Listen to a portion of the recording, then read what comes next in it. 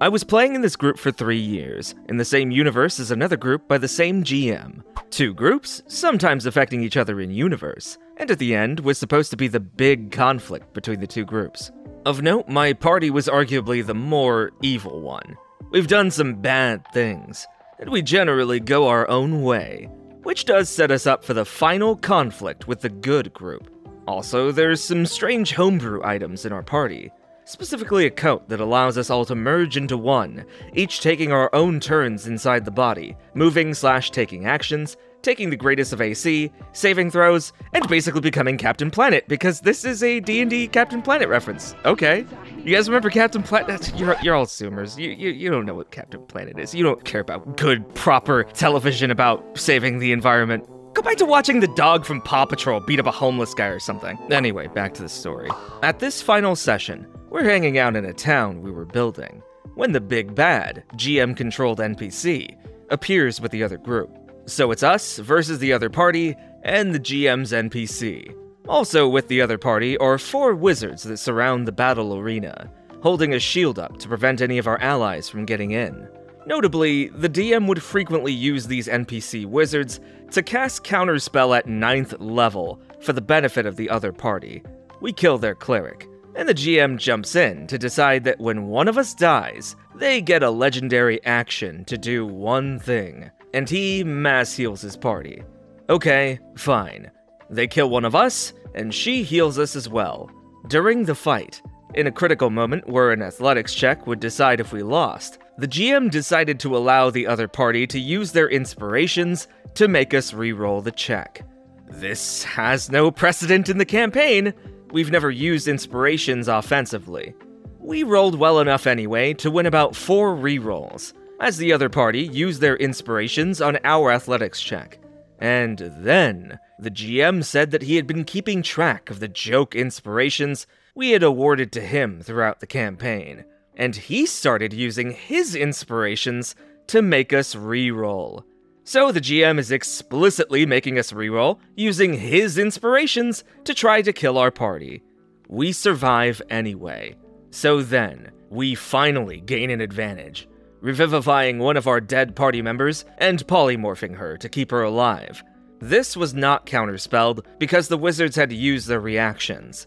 At the top of the next round, the GM tells us that a ring on the dead cleric's finger starts glowing. The GM-controlled NPC Big Bad, who is at the top of initiative, then retrieves the ring, and reveals to us that it is a ring of 3 wishes, which recharges every 100 years, which had elapsed just now. He, the GM, then uses the ring to wish for our party to be dead. After that, the GM and the other party gleefully describe how they use the other wishes to undo all the things we've done over 3 real-life years in this campaign. GM swears up and down he was completely unbiased, and it could have gone either way. While I was gone, the OP made some edits to this story, and I just now caught it, as I've been pretty busy lately, so sorry about the month-long interval between videos. Let's get back to it. So the OP went on to answer some questions. Question number 1. What happened after? The aftermath. This was 2 days ago. The only aftermath thus far is this post, and some rumblings between those of us that got flocked over. That campaign was the final session of the campaign. There are no more games to be played. Also, this session was held in person for most people.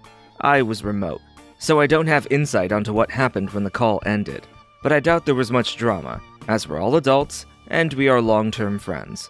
Question number 2. Was there no indication of this behavior before? None. He was a reasonable GM in all of our previous sessions.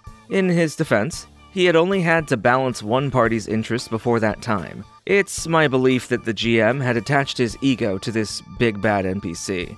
As his explanation for the inspiration flockery when I confronted him was that he was mad that he had forgotten to counterspell the dying action of our party member. So to make up for it, he decided to allow the inspiration flockery and use his GM inspirations to try to kill us.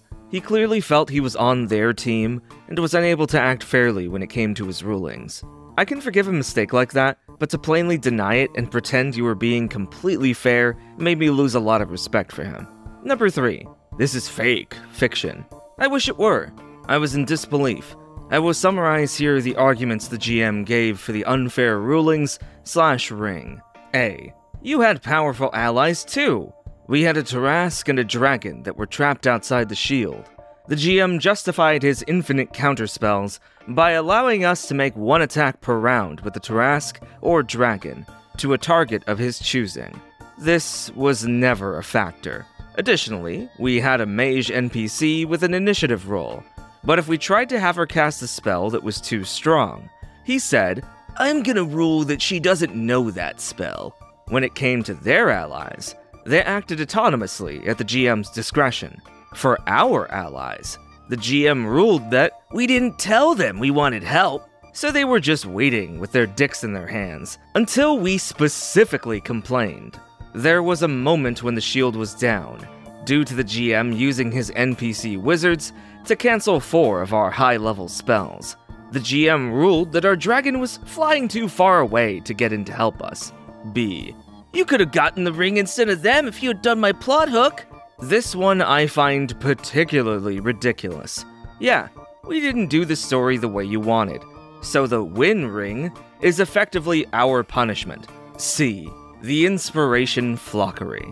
I mentioned this before, but the GM told me he was mad that he forgot to counterspell the dying action of our PC, and tried to make up for it by changing the rules to kill us. There was a myriad of other instances of bias displayed, but the session was like 10 hours, and I can't write everything that happened. Instances where the GM allowed the other party to redo movement, retcon their whole turns, and when it came to us, he forced us to stick with any mistakes we made. I should mention that when the ring first came out, the GM had began by wishing to heal their party to full health, including fully reviving the dead cleric. I was so fed up at this point with this mountain of bullshit. I said, why don't you just wish us to be dead at this point? My other party members were on the same page. So, the GM did so. The GM was and had already decided who was going to win, and it was a foregone conclusion. Again, I've lost a lot of respect for him, and won't be playing with him again. I believe he had a responsibility to us as players, and he completely flocked us over for the interests of his self-insert big bad. Wow. Something tells me that this GM is completely full of shit. Not sure if it's the fact that he dropped a ring of do whatever you want to the other party, magically in the hands of the other team's cleric, or when he allowed inspiration jokingly given to the GM to be used for realsies. But to then explain yourself, only to tell your players that this was a fair and balanced encounter? Yeah, I think that's what might have done it for me. Man, if only some Deus Ex Machina could pop out of nowhere, so I could do something about this game master. Oh, what's this? Why, it's a ring of 3 wishes! Well, that's for my first wish. I wish I was the most handsome bird on YouTube. Oh, it didn't work? Must already be true. Anyway, for my second wish, I wish that this GM got sucked into the void from which they will never return, trapped forever within the boundless reaches of the negative energy plane. And as for my third wish, let's keep it simple. Maybe a proper introduction. My name is Jacob Crowe, and welcome to the Crowe's Perch, where in addition to stowing myself in an underground bunker surrounded by an army of well-trained Pokemon, armed with miniguns and anti-air cannons to avoid having to finish filing my taxes, I also narrate stories regarding my favorite hobby, forcing animals to fight each other to the tabletop role-playing games. And so, without further ado, let's gather up a murder and dive into today's stories. In a desire to play D&D with an older rule set, I created an advertisement on Roll20 and r/LFG, and collected some amazing folks and one problem player. I'll call Paul. Paul didn't last to see session 1, despite a mustering of my patience and a philosophy that everyone can play. I had set our first monthly session just after the new year. This gave us about a month and a half to get to know each other over a Discord server I had set up. This was my second tabletop RPG Discord server, so by this time, I knew what I was doing.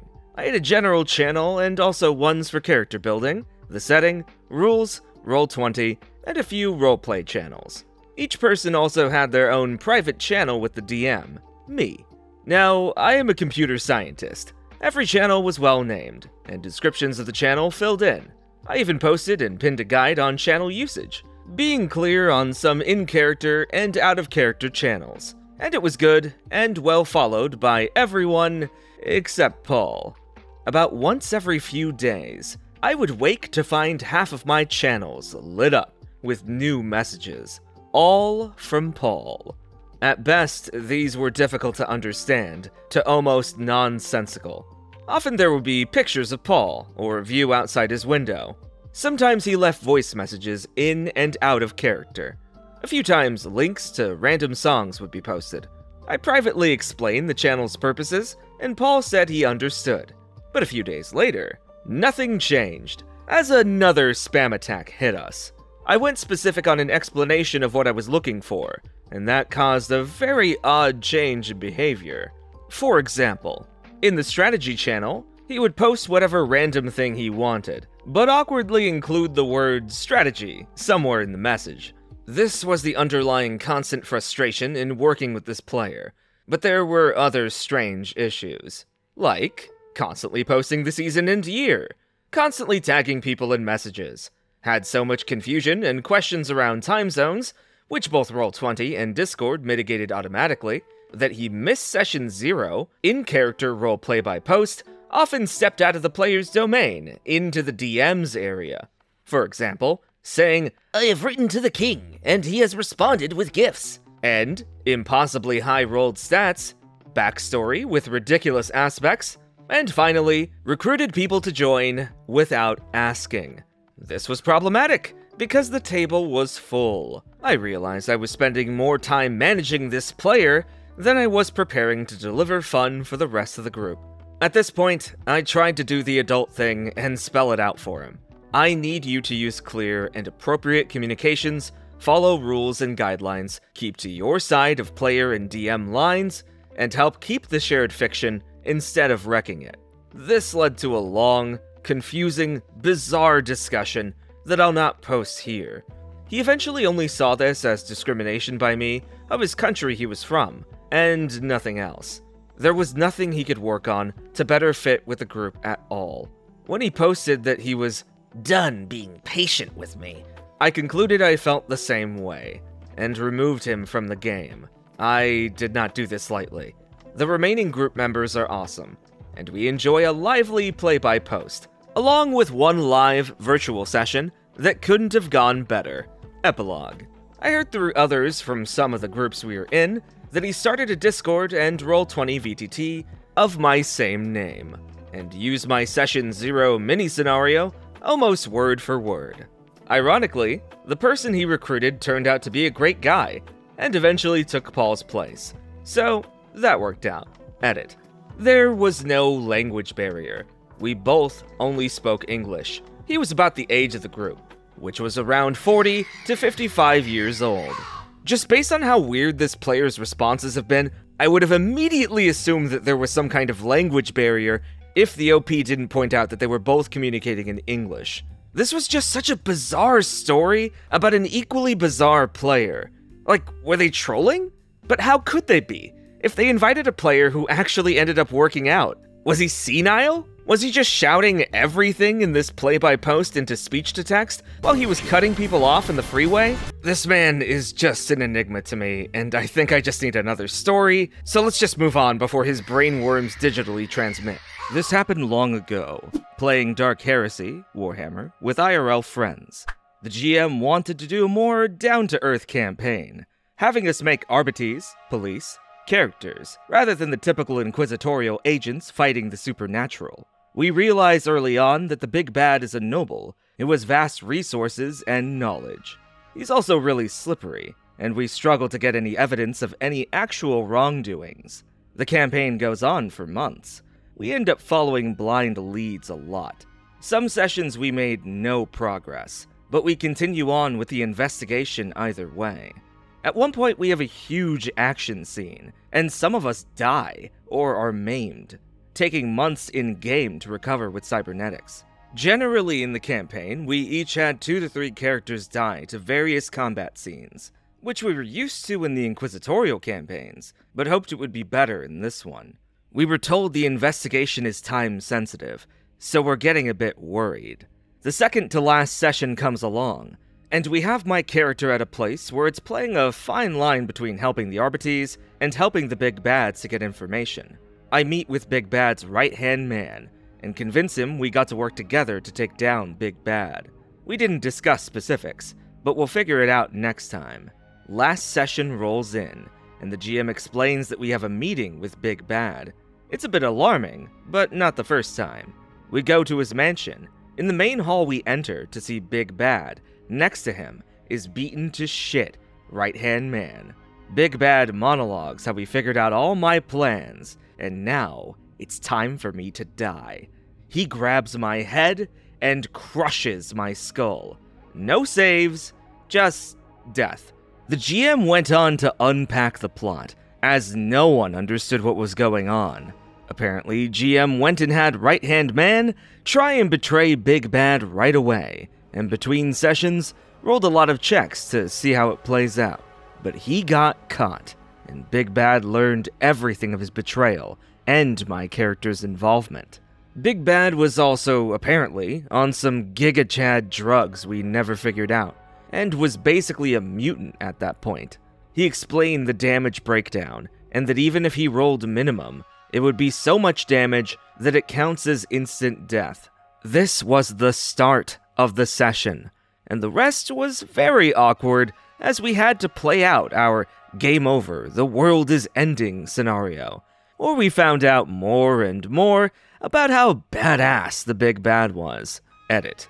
GM ruled being attacked during speech counts as a surprise round. No fate burn was allowed. Had 4 available. For those of you who are new to the channel, let it be known that I am a huge Dark Heresy fan, and it was one of the first game systems I had ever played, and the first one I had a long-term campaign spanning multiple years. Though the true horror of the 40k setting is most exemplified by the fact that Fantasy Flight Games made an investigation game and filled it with nothing but combat rules. But as for mistakes made in this campaign, where do I even begin? Well, let's start off with the Fate Point debacle. So, Fate is a mechanic that turns you from the cosmic ashes left over from the remains of Tanith to the near godlike immortality akin to the likes of Siaphus Cain. Think of it as a resource that you have points you could then spend to allow failed rolls to succeed, to allow you to crit on your successes, and a bunch of other stuff. They usually recharge at the beginning of the next session, and can sometimes recharge even in the middle of a session if you do good roleplay or have a really badass moment. However, rules as written, you can permanently remove one of your fate points for the rest of your character's lifespan to allow yourself to live through a fatal situation. And the rules about this are pretty open. Where one of the examples in Deathwatch, another 40k game by the same company, has as an example surviving being trapped on a spaceship during a warp drive implosion. Suffice to say, you can use it to survive basically anything. So while these are notoriously deadly games with a notoriously deadly setting, much like that setting and all of its supplemental material, that deadliness only seems to apply whenever the author decides it does. So long as you have fate points, rules as written, you can completely survive a fatal wound, and miraculously survive, only to be found years later in a lush garden world called, Tahiti. All this to say, yes, this GM made a terrible ruling. And by outright removing a mechanic like this, you get rid of a lot of the pulpy feel of 40k. If this GM really wants that kind of grimdark, just play Morkborg or something. Hell, even D&D 5e at low levels is more brutal than this. If I roll up a level 1 wizard with 9 constitution, in one bad roll I can die instantly, and have my guts pulled out from my urethra in a chance encounter with a giant rat. There were so many other problems with the GMing in this story, but I've gone on for long enough. But thank you for joining me for today's stories. And if you liked today's stories and would like to see more of them, then feel free to subscribe to the channel and leave a like on this video. Likes are really good for my ego, and subscriptions are even better, because then that means more people are going to find my videos and watch them. So that's pretty cool. And if you made it this far, why not leave a comment? Can't think of a comment? Then leave the comment, Crowe talks about Dark Heresy again. My mind is in a warp storm, swirling in endless agony with how much Dark Heresy I've played. I'm dying. Please send help. Anyway, there's a bunch of names floating on screen right now. These people are my patrons. This insanity is sponsored by them. So if you like stories and you like me reading them, then be like these patrons here and give me money. Give me money now. Like my counts of quills. Like Fairy Fire, Just Monica, Critical Kunik, Shepdog, Evix, King Drazil, Christian Pip, Cosmosis, Haley Thompson, Zerofang, and Netscape Navigator. In the grim darkness of the 41st millennium, people who have only been in the hobby for like 2 years are calling other people tourists. Don't go on Twitter, kids. It's just love the Emperor. Like Spooky, Archangel Nuriko, Easy Cece, Keone, Jonathan Fenton, Miss Tiger Beans, New Haven RP, Kieran Slater, Running Bear, Haley McAuliffe, Brittany Mars, Spectre Spark, Ars Torok, Ghost Legan, The School Bus, Kuntos Weasel, Cardispawn, Lord Rend, Wormy, Den of the Drake, McEatley, and Anya. One of my characters in an old 40k campaign talked like this, and his name was Falcon. It was like 40k meets Metal Gear. It was pretty fun. But anyway, I'm gonna use that voice to introduce the Dukes of Feathers. Like Apocalypso, Repetitive Debug, Xeno Cruise, Fable and Flourish, Angrad, Grunt, Kive Mind, Squishy, Jarrett Sewer, and Matthew Melqueenie. And with all that out of the way, I will see you next time as the crow flies.